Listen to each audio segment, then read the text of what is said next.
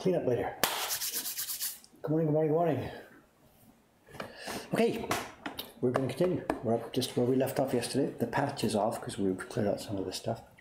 Today's plan is a bit of persuading first, a bit of noise just to start. You know the routine by now, those of you who have been before. A bit of persuading to clear around some of these areas, then the rest of the stream will be quiet, smooth carving off. It might just be about enough work to finish up today. We've got 90 minutes or so. It might take me just about that time. It's a peaceful day here in Sussex. It's Saturday morning. There's a gentle, gentle rain outside. I've got the door open. You can hear street sounds, but it's Saturday morning. There's not going to be too much noise out there.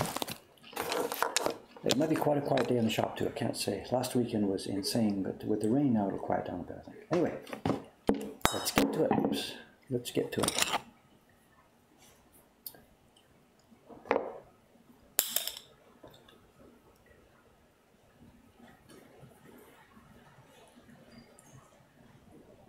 Jesse, the short dude with the beard from last month. that describes an awful lot of people that might come through here. I don't know. How goes the war? Don't ask me. We just barely got a stream this morning. During the night last night, I sleep in the same room where those internet cables come through, you know. And during the night last night, I hear scratching and scratching and scratching. I get up, I throw my pillow over the corner where the cables come up to. The scratching goes away, away they go. Some hours later, I half wake up, scratching, scratching, scratching. I throw something else at him, and that's it. I get up this morning. Yeah, I've got a picture. Hang on a sec. I get up this morning.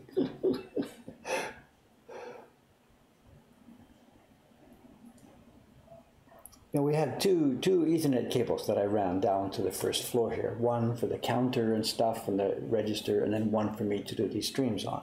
And last week, I told you a few days ago, the rats here took one of them down. Well, last night, here's a view, they had to go at the second cable. And I think because I disturbed them when they were doing it, they ran away. And they got through the cable sheath, but didn't get into the wires inside. So we came within a fraction of a millimeter of losing all my internet here on the ground floor. And if they had gone, if I hadn't thrown that pillow or whatever. So whatever, so it's the emergency situation now. None of the traps have sprung. We haven't caught a single one of these guys yet, and now they are actively every night trying to destroy my internet.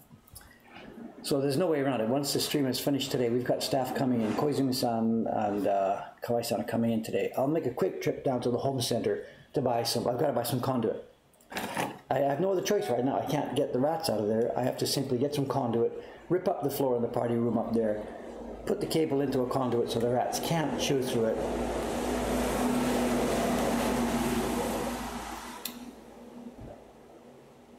Yeah, that's right. Right now the traps are baited with peanut butter. I should put cable in the traps. Good idea. Hey, let me get some work done here. Put Ethernet cable in the traps. Why didn't I think of that?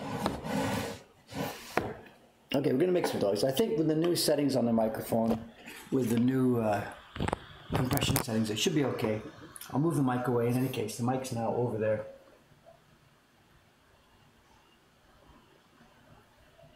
Pack things in wire wool. Well, that was the idea. We were going to put wire wool, steel wool, in the actual hole so they can't come up and down. But we were trying to not make it too difficult for them, because if we really blocked them, then they're going to start chewing, chewing, chewing, chewing, chewing, just trying to find a way through, destroying more things. So that's why I wasn't actively fighting these guys over the past few months. They had their territory, we had ours. And if I felt that I made it too difficult for them, they would then start to destroy things. And what's happened now is, even though I left them passage there, they had food, they still destroyed the cable. So I don't think packing wire wool in that gap is going to make any difference. My number one job now is today, get to the home center, get some conduit, protect that cable, and then we'll move forward with the next step of the war.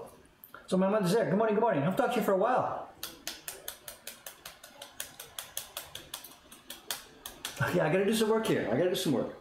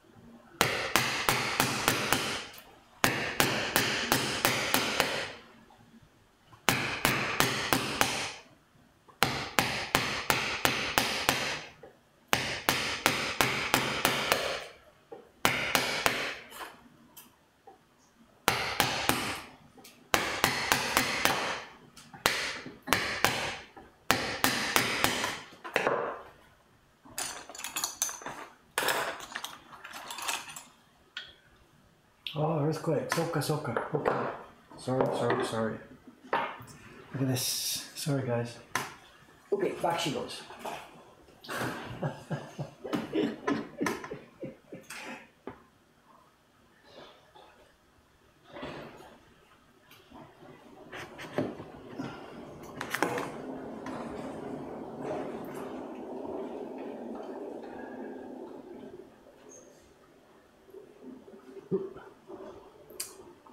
Now what's wrong?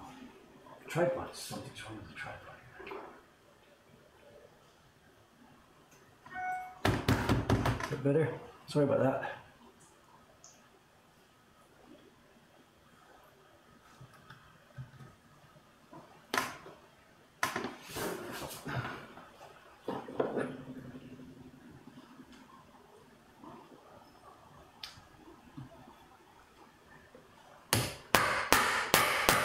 Okay.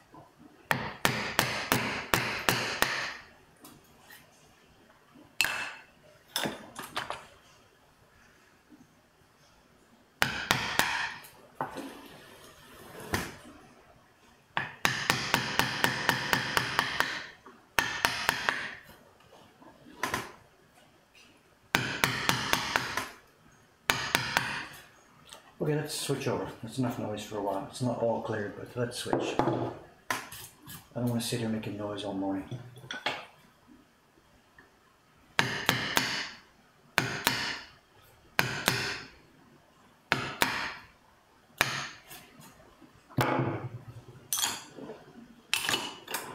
Let's switch some quiet tools.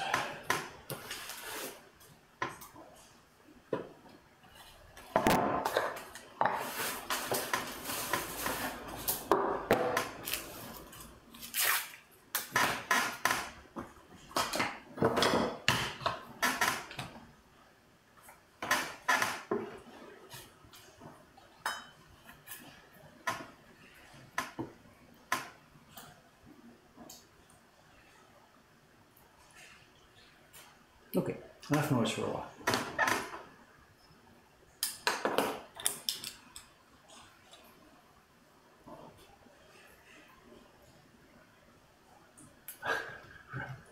Buzzer under my bench, sorry about that, yeah, okay.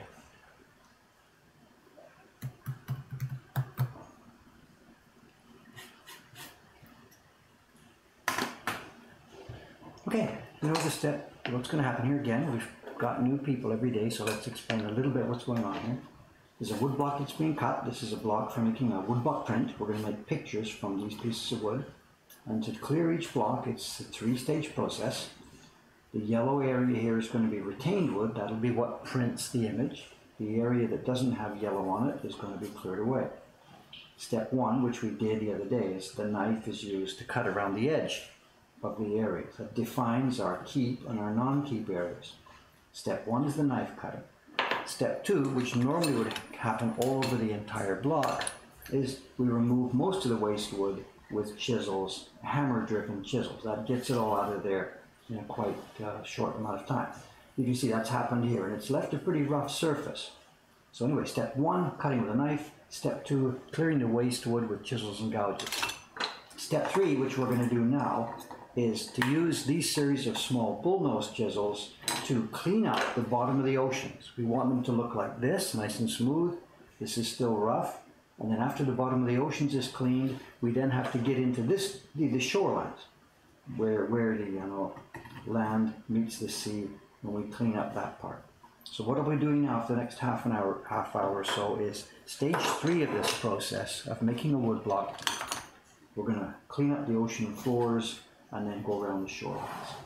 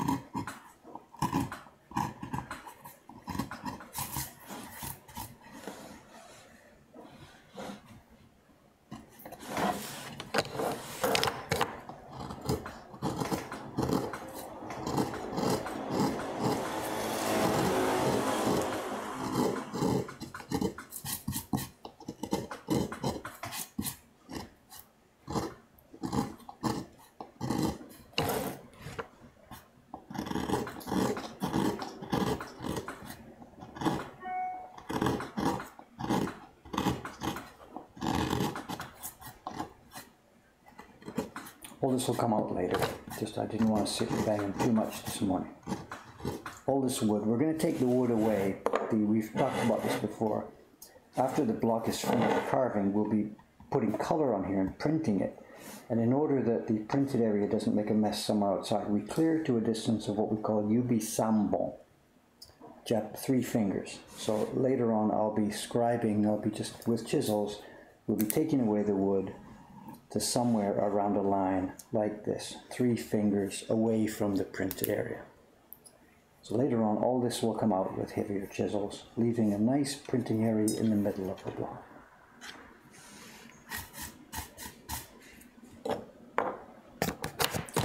Okay, now that that's clean and clear in the middle, let's get this edge stuff taken away. This is the last step between that sharp knife cut and the scooped area. Clean away the middle. And these bullnose chisels, the Japanese word is ai-ski, and it means aida sku. Sku is scoop away, and aida means in between. So it's literally the chisel for taking away the in-between wood left between those previous 2 jobs.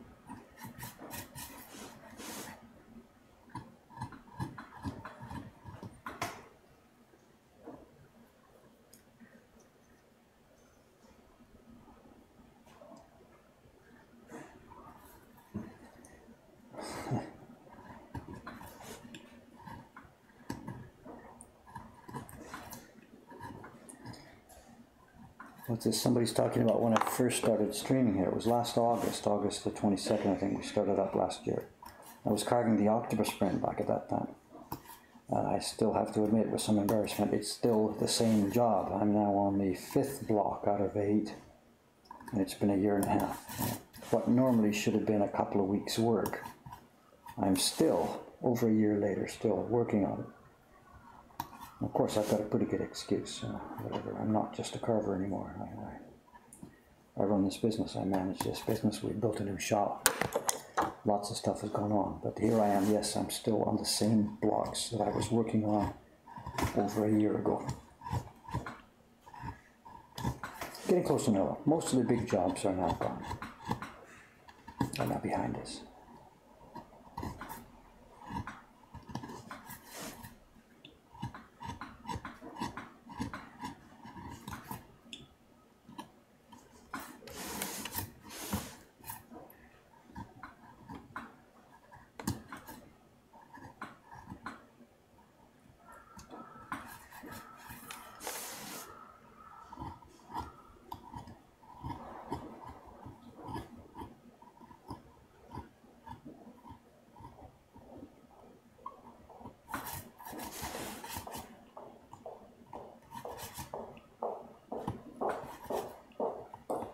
I think that pair of strong high heels goes by every day. I think.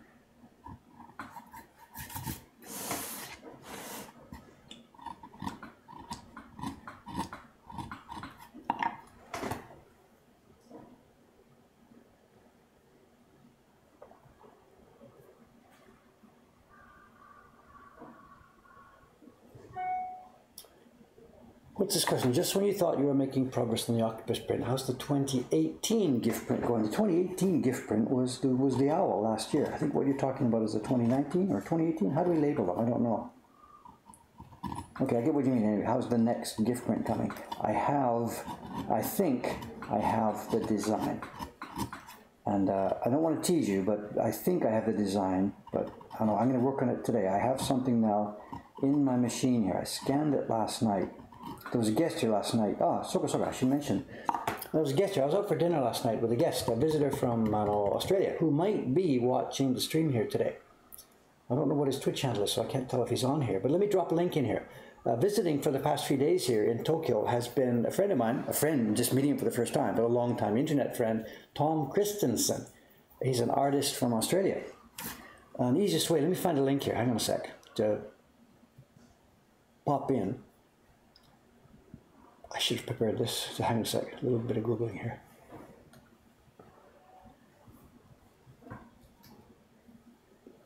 Here we go, here we go. Here's a link to an art gallery that has Tom's work.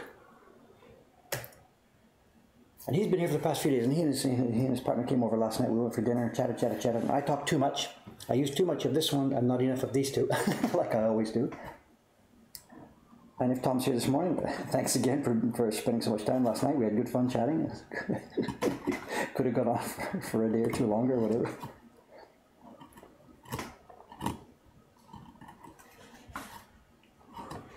I forget what I was going to talk about. Anyway, after Tom left, I got busy on that, hunting up for some more of that image. And I think I found one. I think I have the image ready for this year's gift print. The successor to last year's wonderfully successful musical, the owl print. And again, I don't want to tease. It was not my intent to tease. I think I'll show you tomorrow. If it does work out today, I'm going to get to Photoshop today and try to work up a good layout for this thing. And if it does work well, then I'll show you on the stream tomorrow, and we will have the beginning of our next meme. But I don't want to show you yet because I'm not sure if it's going to work. So just give me 24 more hours to work on it. But I think, yes, I think we're there. And it is just whatever. I shouldn't talk about it. It's just such a beautiful image. I cannot wait to get going on it. The reason I'm hesitant to show it now is because I'm not sure if I can get it down to a number of impressions. We can't do it, a 12 color print. Oh, Tom is here. Good morning, sir. Hello, hello, hello. Tommy Cat. Okay.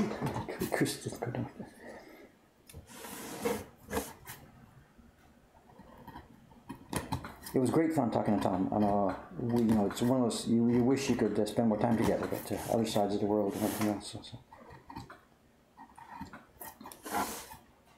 Tom's doing printmaking in a very different approach than I do. For me, it's I was going to say only. It's not only. For me, they're decorative objects. They're pleasant objects. They're pretty objects, and for me, the making them is the main point.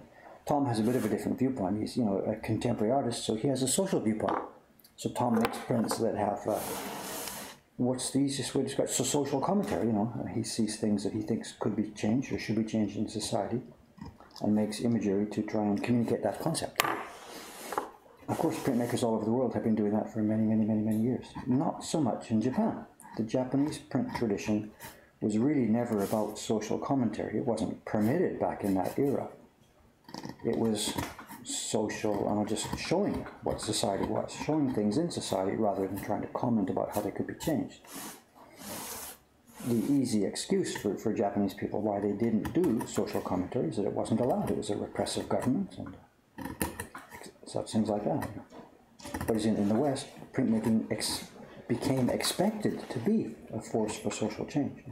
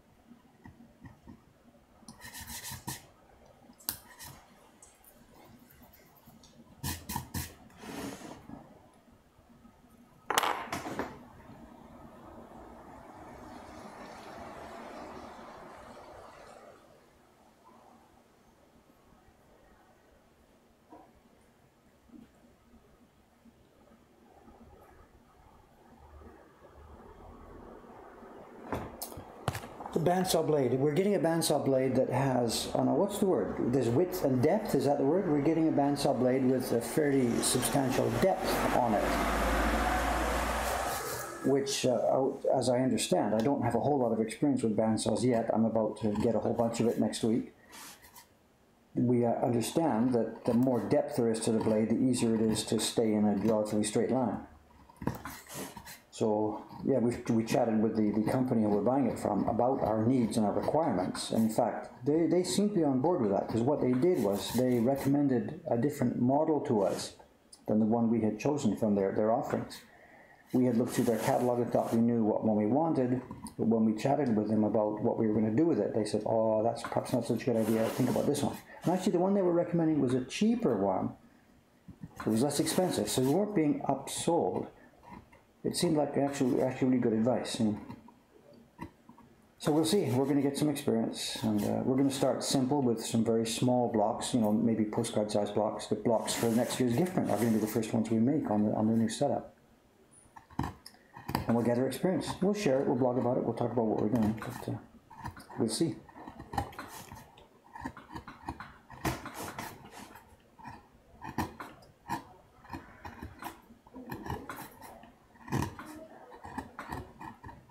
The one problem about with the bandsawing thing is it's a question of where we're going to do it. I know we have two facilities here in our business. We have the Asuxa shop, which is mostly a shop with our printing room upstairs. But it's also where we've been gluing together the wood blocks.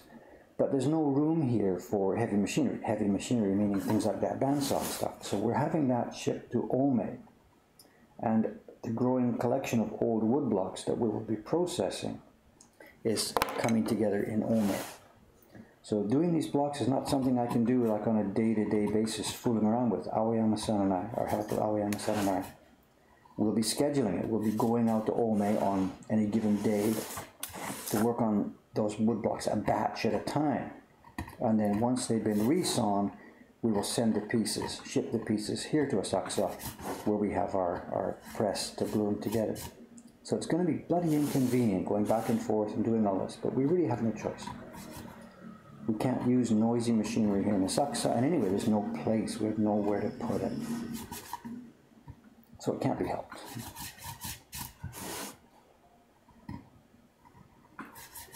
And I guess when we want to stream that, we'll have to arrange one day I'll be out there, I'll take the camera with me, and we'll do a stream about it from out in Olme.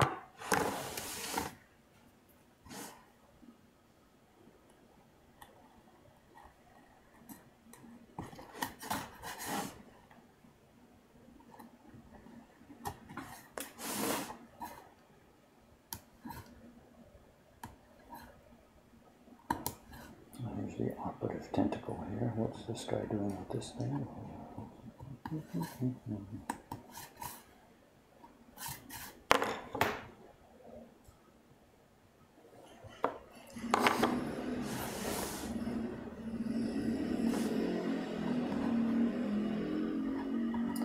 Times out of 4-4, John says, you know, this is under consideration. I know a lot of the buildings around here, what the owners or tenants have done is they've added sort of prefabricated rooms up on top of the ceiling, up on top of the roof. It seems that City Hall doesn't, you know, investigate these things too much here in Tokyo. A lot of our neighbors have done this. It's a flat roof on top, and what they've done is they've got a little prefab building, a storage building, or a little one room where somebody's living and stuff like this. They've done that up on top of their building. The reason we're not going to take that approach is twofold. One is we really don't want to get in trouble with City Hall.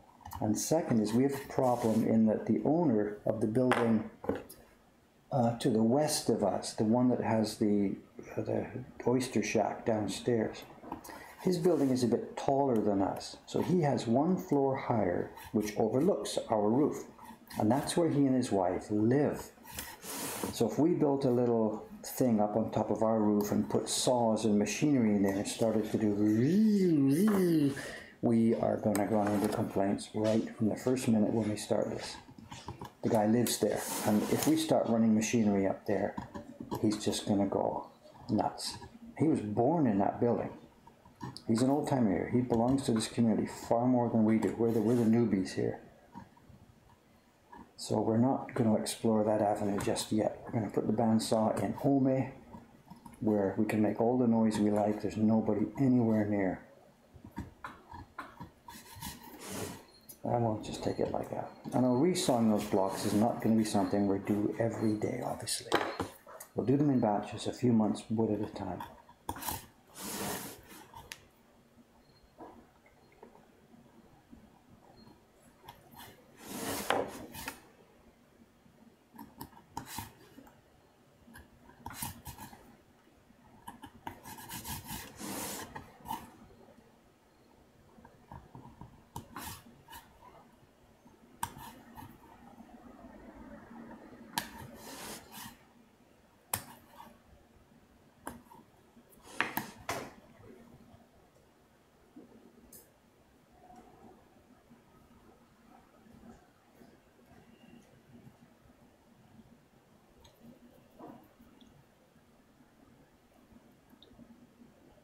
No, ask the neighbor for help with this. I don't know, he's already shown us what he thinks about that kind of stuff. I know a few months back we had some young college kids over here.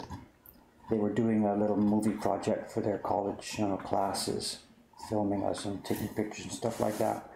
And one day when they were here, I was too busy to do the work. They'd come, so they had to take a break for an hour or so till I was free.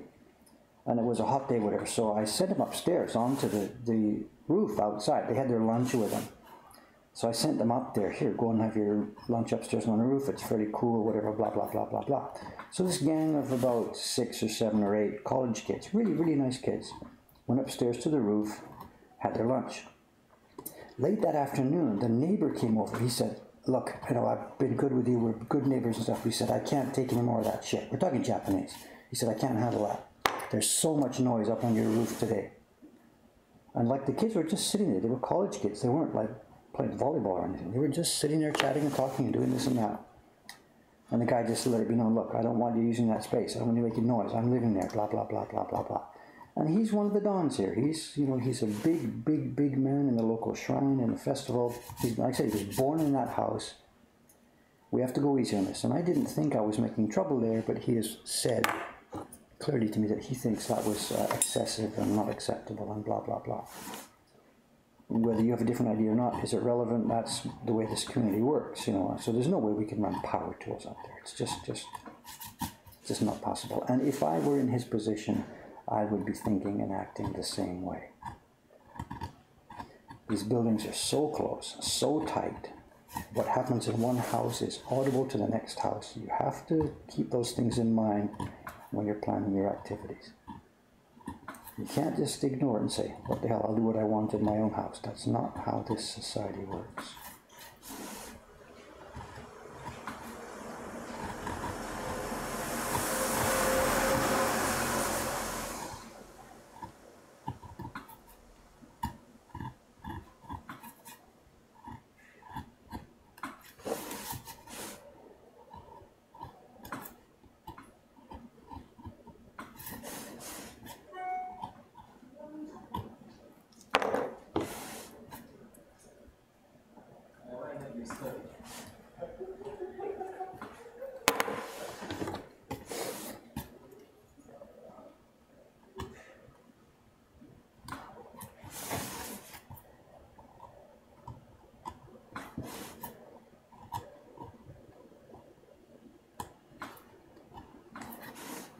Little piece doesn't want to come out, it's stuck somewhere. There it is.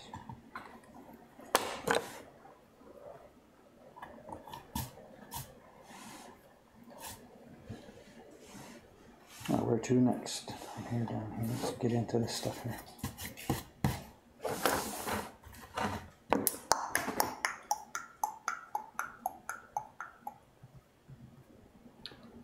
What are you asking? Did Hokusai ask carvers to deliberately tighten his lines? I know. In general, as a general rule, there's no communication between the designers and the craftsmen working. In general, the designers just hand in their stuff. They hand it in really too also in quite rough sketch form. We've talked about this before in one of the YouTube videos I made a while ago, talking about stage by stage by stage, how the pictures were developed from sketches to finished prints. So as a general rule, Hokusai would have nothing to do with communication with the carvers. There is a case in his life where we have a letter. I mean the researchers who collect this stuff. There's apparently some correspondence left between Hokusai and one of his publishers.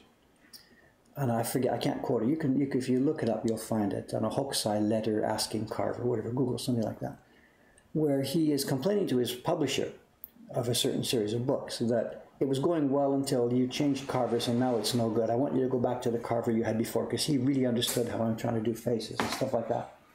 So there is this leftover little history of a letter where Hokusai is trying to influence the publisher as far as the choice of Carver and what the Carver is doing. But in general, no communication. The carvers are carving much finer lines in general than the designers are designing. The designers are not drawing each one of the little hairlines one by one by one. The designer puts a wash there, carve here. The carver carves the hair there.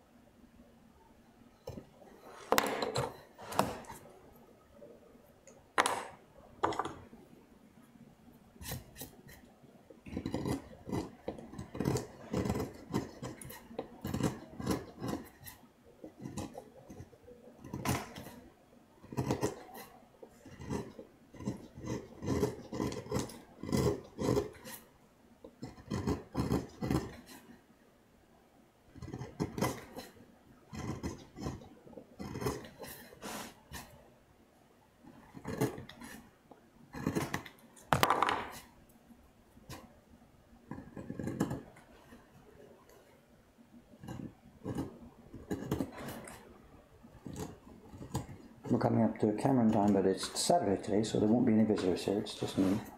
Cameron's off for the weekend.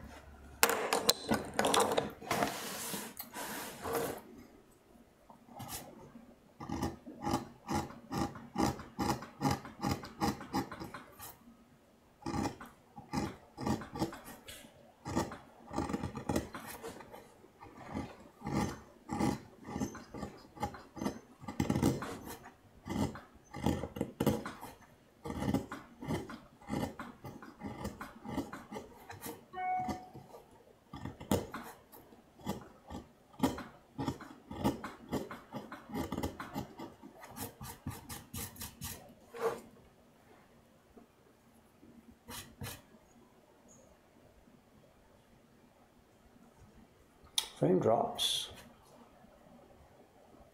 I'm showing nothing at this end still. Am I banging the thing again? Kilobits per second, 3,455, CPU 13%, no overheating, drop frame 0. I think we're okay at this end.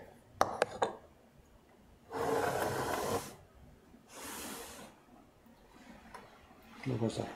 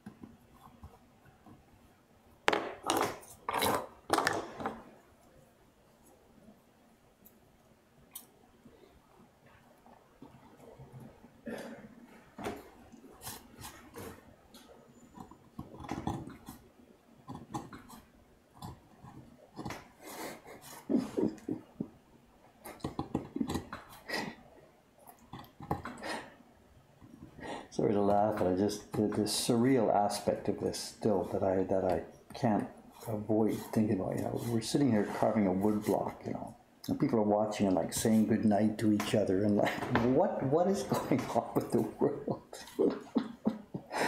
I'm not laughing at it. I don't understand it all that well. That's okay.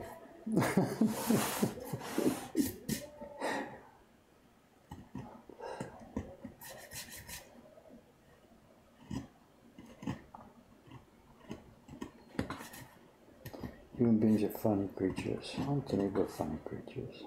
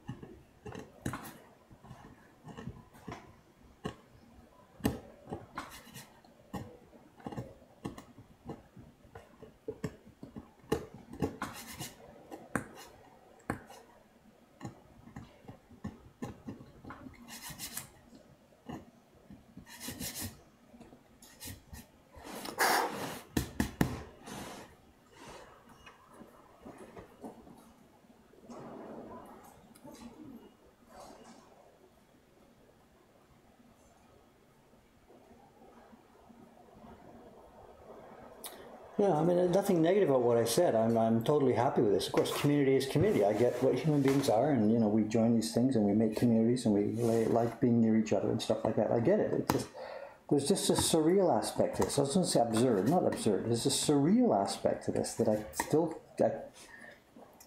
I don't fully understand. So it just sounds so absurd. Some guy in a room in Tokyo is sitting carving a representation of an octopus doing something, and there's people watching it, and there's a community, and good night, Jack, see you tomorrow, and it's just something is absurd.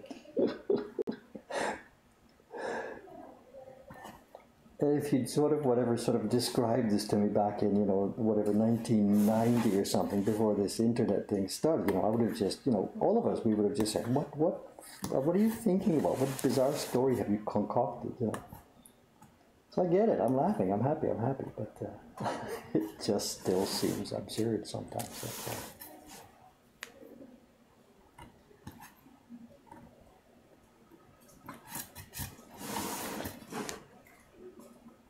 I blow hot and cold on this myself. Whether the internet and smartphones, whether it's the end of human civilization or whether it's the door to something we don't even understand just yet. A wonderful future. I don't know. I blow hot and cold, I see people walking down the street. We've mentioned this before. It happens to me every day, any number of times. I'd stand outside the shop I see people walking down the street. They'll be in a group, 2 or 3 or 4 people together, and out of the 2 or 3 or 4 people, 1 or 2 or 3 of them have their smartphone out and looking at it and with their thumb flicking up, and they're walking down the street in Tokyo, and stuff is surrounding them, and all they see is the Facebook feed. And well, somebody's got the Google map out. They're doing directions. I get it. There's a real function there that's happening. But other people are just on their smartphones as they are walking down the street in this glorious city that they've flown all the way around the world to come and visit. And that's the part of it that I don't get.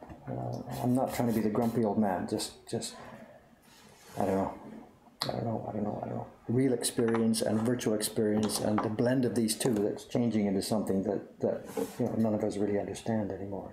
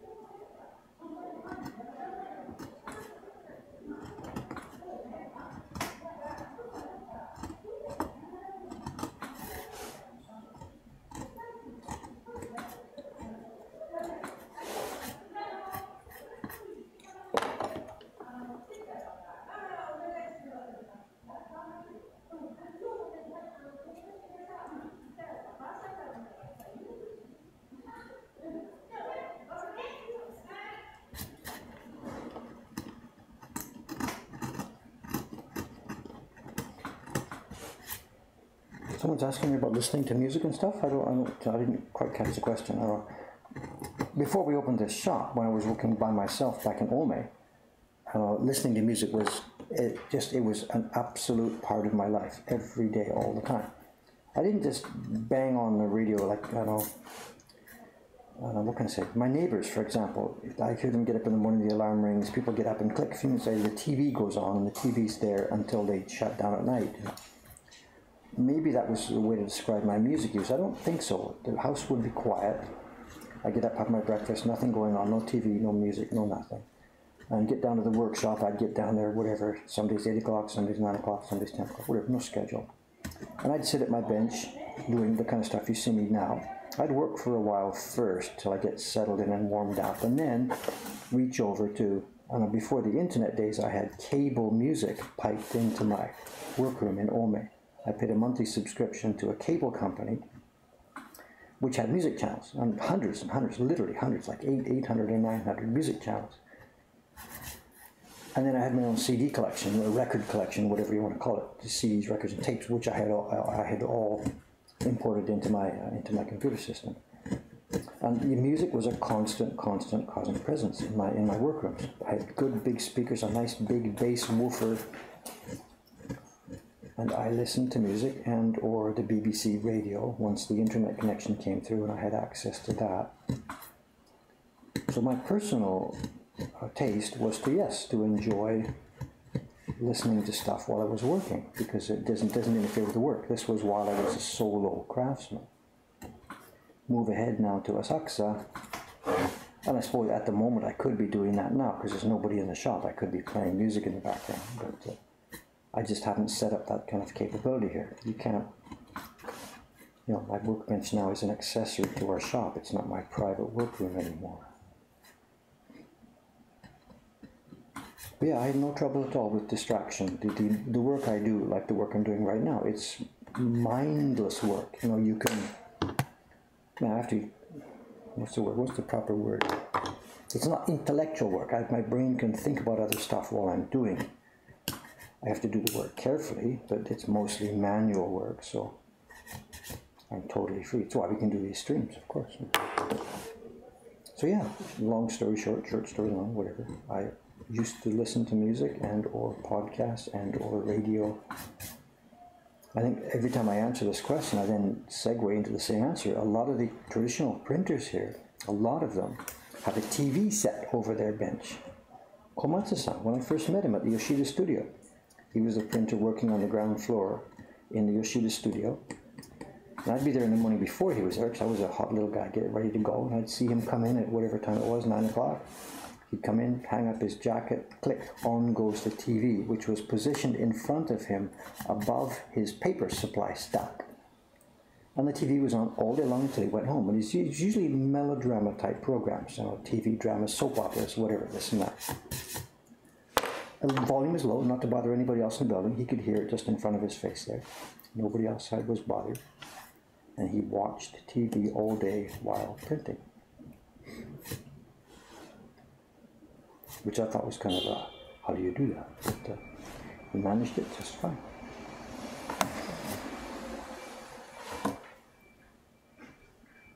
But for me, no thanks. No. I'm sort of doing that now, aren't I? I've got this distraction going on over my shoulder here, which I keep looking at. Now, what kind of music? I can't answer. It's decades and decades and decades ago. My tastes in music are all over the map. All over the map.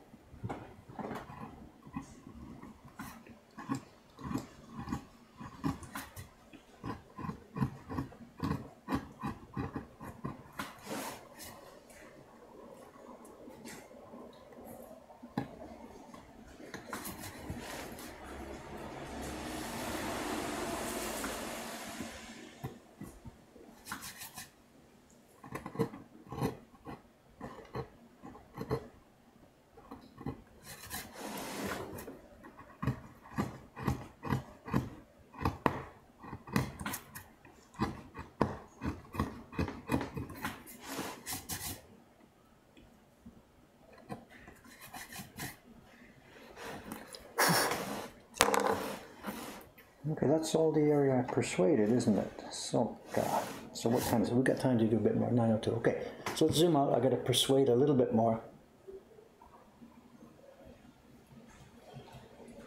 No Nat King Cole fans out there. Yes, I have everything he ever recorded. Everything.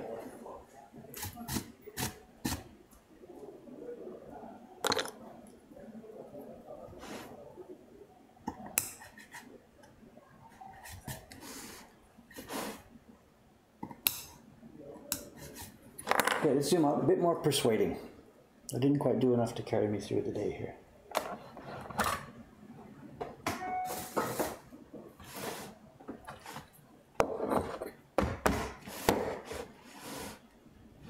We've really got two more ears around the outside of the creature here at the top and around the creature at the bottom here. So a bit of noise here, sorry about this.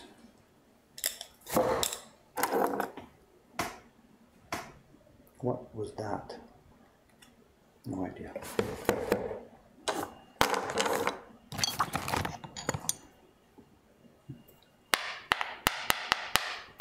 Okay, some light tapping here, no big deal. Let's move the mic away.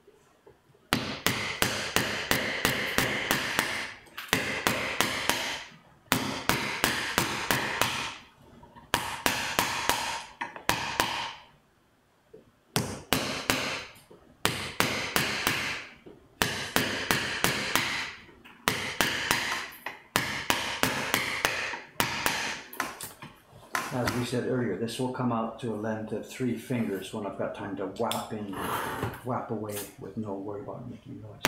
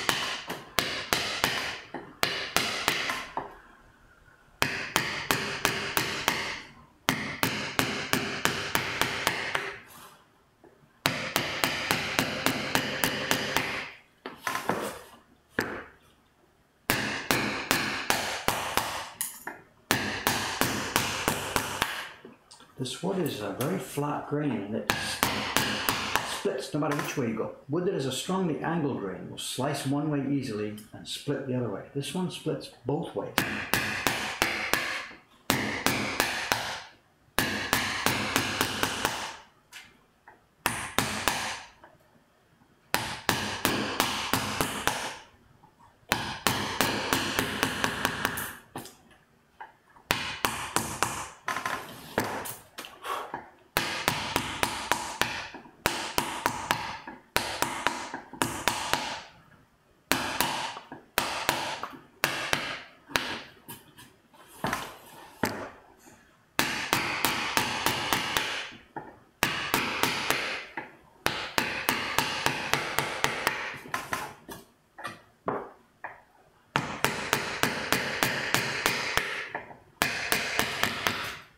Okay, that's enough persuading for today. Let's not clean off these two zones.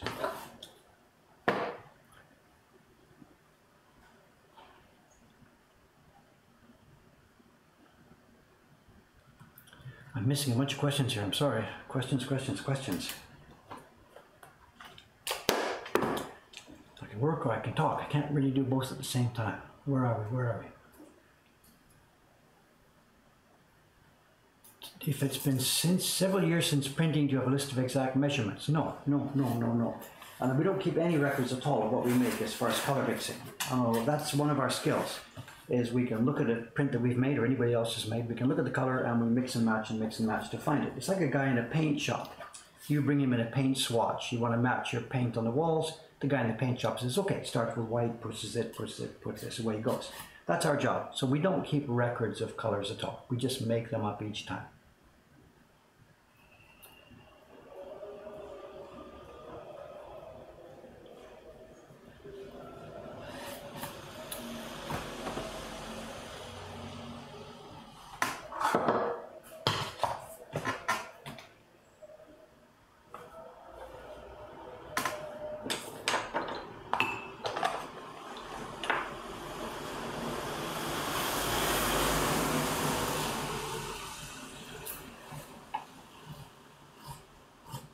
That business about keeping color samples and records, 10 grams of this, 2.65 grams of blue and make your color, That's the way I assumed it worked. And when I came here first to do that, I was sort of thinking in that direction myself.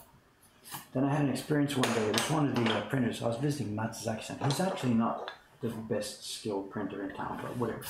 He was way above my level. And I'd been having trouble with getting my colors right. And it's way back at the beginning of the Poet series, and I met this guy. So I called him up one day if I could come over and ask. I said I was struggling about mixing the colors, So he says, yeah, come on over. I brought my block over, and I brought a sample print. And I had forgotten to bring my little formula about X% of red or X% of blue, which I had thought was critical information.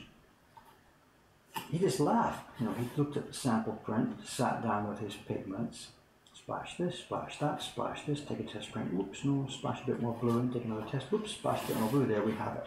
And within seconds of sitting down with any particular block, he had matched the color exactly. I mean, exactly as far as we could possibly tell how close it could be. That's their skill, our skill, the printer's skill. It's our job to create the colors in these prints from a few base colors. We don't buy greens, we don't buy purples, we don't buy browns. We just have a couple of reds, cool and warm, couple of blues, cool and warm, one yellow, throw some black in it, and we're good to go. And I showed part of this in one of the recent YouTube videos, recent meaning a few months back. I showed Kubota-san, one of our printers, doing the color testing work on the parody of Metal Gear Solid that we did, we called Serpent Strikes. And if you watch that video, you'll see it. He's got a white tile at the side of his desk. He's got little jars with the base pigments in them. As I said, a couple of reds, a couple of blues, and a yellow. And you watch the video, and he just looks at the color sample from Jed's original color print. And the guy just mixed it. Bang, add a bit of this, add a bit of this, add a bit of this, add a bit of this, bang, there's your colored print, go, next. So there's no formula, there's no calculations, there's no 7.65 grams, there's nothing. You just look at the one you want, and away you go.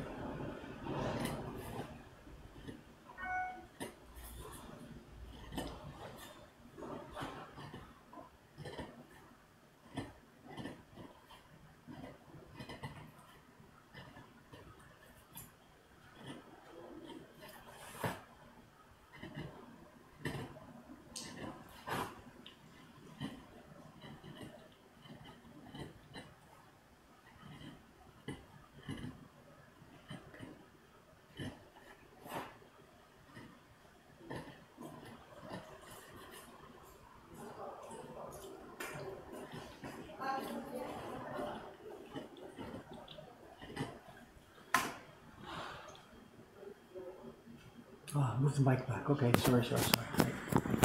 There's the mic, height coming back. There's the mic, come back. Sorry about that.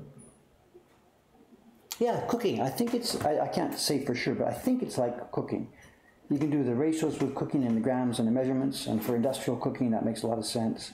But for one person cooking in their kitchen, making something, and who's got experience with it, I think you can feel how that thing works. You feel how your bread dough needs a bit more flour, a bit more water, because you can feel, you know what it's supposed to feel like and taste like and touch like, you know.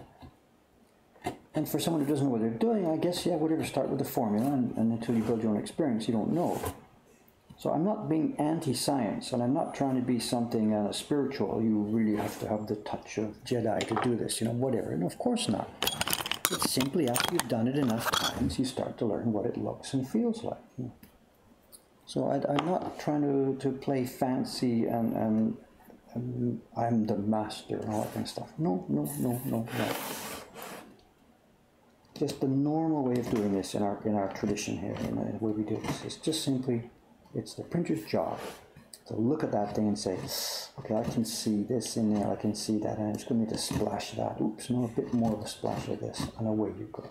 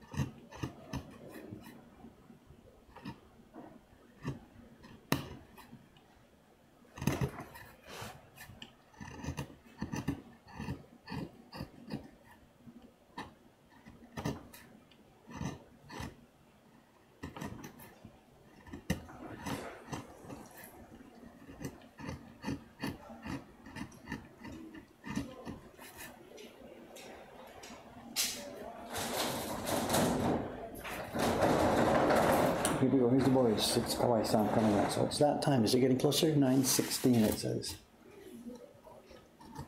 So the stream now, coming up the next few days. Today is Saturday morning. The current plan is I will be here tomorrow morning, Sunday. What we'll be doing is we'll be working on this same block, but we'll be working on the next stage of it. Meaning we're going to start doing the colored dots. Because this block, well, we'll explain it tomorrow. This block is not for a solid color. There is a solid color on the octopus, and that's a separate block. This is the block that will create texture on the octopus.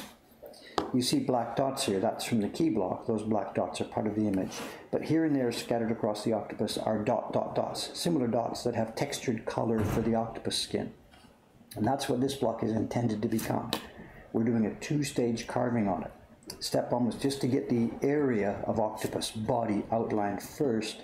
Then I'll wash this off and I will paste on tracings that I've made with my iPad from the original print, from the original design.